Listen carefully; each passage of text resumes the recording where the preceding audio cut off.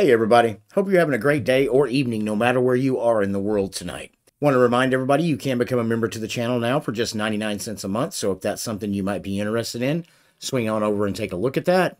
And we are closing in on 20,000 subscribers. I am so ready to hit that number because I got a big announcement when we hit that number to make to my community. Today we're going to be taking a look at KDE Neon. Now, one of the reasons I wanted to touch base on this is when it came out, previously, it got the update in October, I do believe. There were people that were just going crazy all over Reddit and all over other places talking about how it had let them down. And I think what they were complaining about, in some cases, they did have good complaints about, but what they were complaining about in other cases was a different approach that some things are being taken now.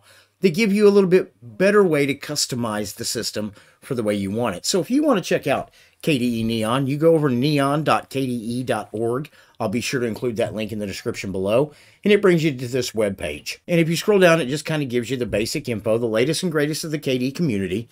Now, what this is this is the actual distribution that KDE puts out itself. It's there to highlight the KDE desktop environment, and it is also based on stable Ubuntu. You come down here, you've got news, places you can get from the website, on Facebook, Twitter, and then other forms you can get support on. Solid core, latest features, make computing your own with Plasma Desktop, and then it talks about shells. And then, of course, you can come down here if you want to donate to KDE, you can. You can visit the KDE Meta Store, which has books, mugs, apparel, and things like that. And then a whole bunch of different destinations you can go to down here. And then if you come up here, you've got FAQ, Developer Edition, KDE Slimbook, download KDE Neon, and then, of course, download right here. You can click on that. You can get the User Edition, which is the one if you're going to daily drive it or use it on a daily basis would be the one I recommend. And then, of course, you have the Testing Edition. Now, this is going to feature pre-release KDE software, so be careful. This is one you probably don't want to daily drive, but it's there if you want to give it a shot. And then, of course, the Unstable Edition and then Developer Edition. So I've already downloaded it, so what we're going to do right now is zip on over to the desktop. Now, as always, one of the first things I do when I download a distribution, especially if it's KDE, I zip down here, right-click, enter Edit Mode, and go to More Options, and I make it a floating panel. So I've already done that, so it doesn't come out of the box like this. I've already made it a floating panel. And if you download it, throw it on a USB, put it in a virtual machine, this is the screen you're going to be met with. It's a great, beautiful KDE desktop. You've got your single panel down here on the bottom. Date and time. You've got your hidden icons here. You've got your internet here. Most recent device. And then, of course, your sound. And then over here, you've got Firefox, Dolphin, Discover Software Center, and then settings. Now, one of the big complaints everybody was having saying when they opened Firefox, the screen flickered, no matter whether they were in a virtual environment, live environment, or installed. So let's go ahead and click on Firefox. You get no flicker. If you move it around, you don't get any flicker. And I'm going to close that because it seems as though they have fixed that. Now on Dolphin, there were a lot of complaints here as well.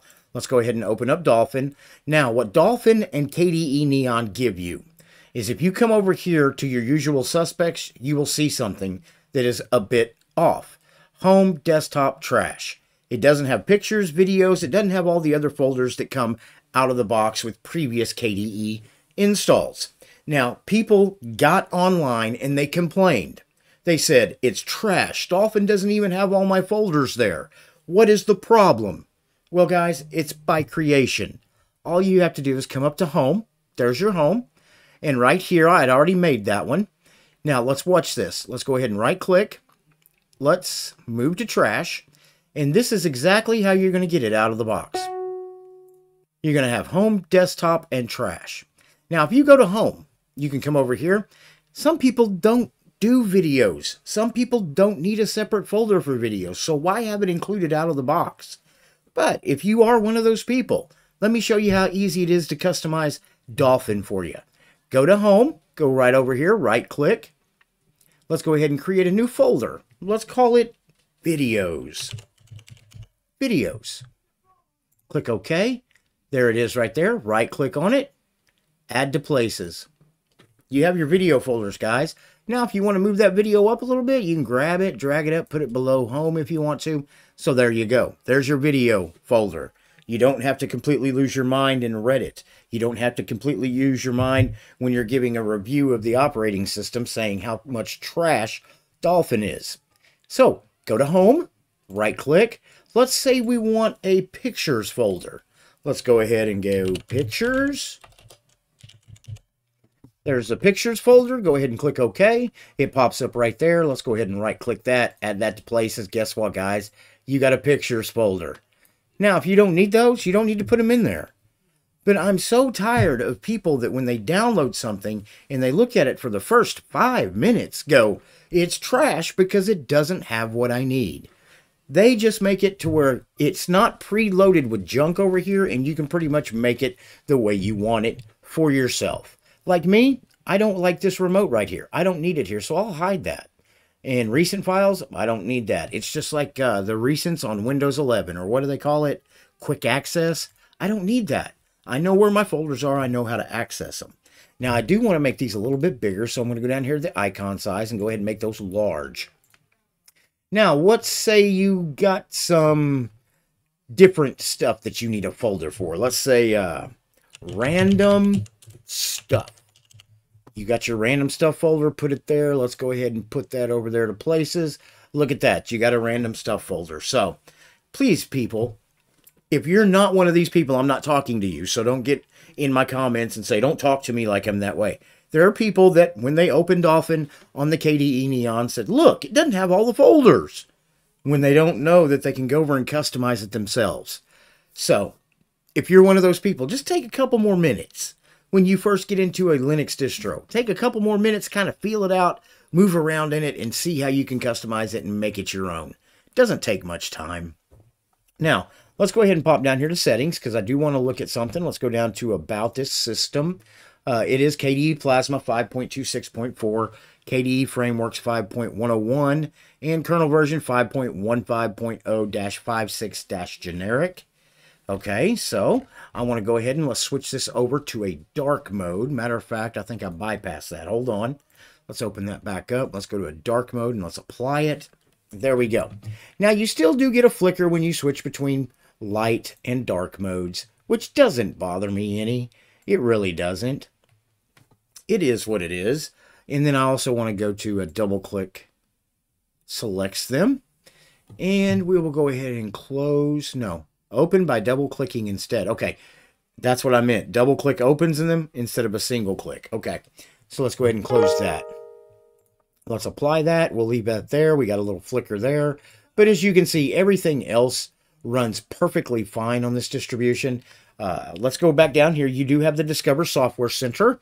If you want to download applications and use them, let's go over here. Let's look for something like GIMP. Let's go ahead and pull that up, and you've got GIMP right there. You can just come over here, click Install, and it would install it. It makes it pretty easy. I do hear people complain about the Discover Software Center, and I will say this. Outside of a few distributions, you don't really want to use it. It's really kind of made to be specifically for this distribution and a couple other ones. But once you get into like KDE on an Arch-based distribution, sometimes it'll come with the Discover Software Center. I usually just delete it, get rid of it. So if you're using it on KDE Neon, you're good to go. If you're trying KDE like on a Manjaro or a Garuda, generally I think Garuda, it's gone. I think sometimes it'll pop up in Manjaro. You may want to just uninstall it and kick it out of the way. So, and then you can come over here. You've got your application menu. Now, you can on your application menu, if you like this, you can stick right along with it. If you want to go a different route, you could come up here and say Show Alternatives. You've got an application dashboard. Let's go ahead and switch to that, which pops it up and makes it like a full screen type scenario.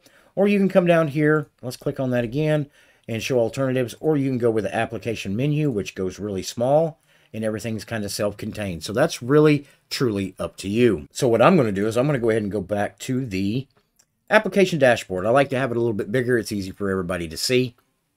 And then you've got all your applications. You've got Arc, Discover, Dolphin, Emoji Selector, Firefox, GwenView, Info Center, Install, KDE Connect, Partition Manager, KWrite, Kate, Console. Let's go ahead and open it up and see if they have HTOP. No HTOP. Let's go ahead and type in top. And let's go ahead and make that full screen so you can see it. And let's make it a little bigger. Right now, we're using about a gig. We're using about a gig of memory to be open with just the console open. But like I said, it's not installed. Once you do install it, you'll be using less RAM. Usually this will hover between 750 and a gig, depending on what you got going on in the background after you install it. And I've got 8 gigs issued to it. So let's go ahead and close out of that. And let's go back down here. Let's go to all applications. Go past console. You got menu editor, ocular, system monitor, system settings, spectacle for your screenshots, VLC for your media. And we will go ahead and back out of that. And then, of course, you can come over here. Go ahead and click on that. Let's see what other wallpapers we might have involved over here. Let's go with something darker. Let's apply that. That looks all right. You're going to have your beautiful KDE wallpapers that they include with most of your KDE distributions. And I think I will stick with that one right there. And you do have install system up here, which will be the Calamares installer. Let's go ahead and double click that. And there's your Calamares right there. It's pretty simple. Welcome. You set up your location, pick your keyboard. Partitions, you can automatically partition to erase the complete hard disk drive and install, and then set up your user information and install. So that is pretty much it. That is a quick look at KDE Neon. Now, I do want to point out to everybody that what everybody thought was bugs a couple months ago wasn't actually. Firefox opens without any flickering. You do get a little flicker when you go from light mode to dark mode. Doesn't bother me. And then, of course, Dolphin gives you a little bit more flexibility up here to pick what folders you want to show. So that is really up to the way you want to set everything up. That is a quick look at KDE Neon. Still solid, still stable, still comes with the best desktop that I believe is available today. KDE, when it comes to customization and beauty, you really can't beat it. But really, what do y'all think? Is this something you're already using? Is it something you wouldn't use? Is it something you might download and give a try? Whatever you think about this video or whatever your opinion might be, please drop that in the comments below. Do me a favor before you leave today. Please like the channel. Likes keep me in YouTube's algorithm, which means if you found the information in this video helpful, somebody else out there might as well. And subscribe. Doesn't cost anything. And if you end up not liking me, you can always unsubscribe. You also can become a member right here on YouTube for just 99 cents a month. But that's not all. We are also on Utreon, which you can become a member on at $2.99 a month, or Odyssey, which is $4 a month. You can also buy us a cup of coffee, maybe zip on over to PayPal and throw us a donation, or go over to Patreon and become a patron to the channel. All those links will be in the description below. As always, thank you for watching my video, and I will see you in the next video.